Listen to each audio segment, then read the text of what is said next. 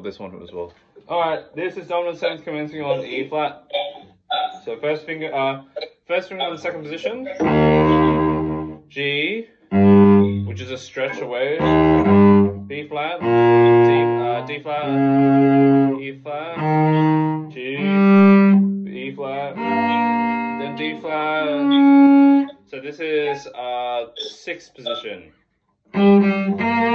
Sixth position, E flat, G, B flat, and then it's D flat again. And it's good to know how far you have to shift. So B flat to D flat is just a minor third.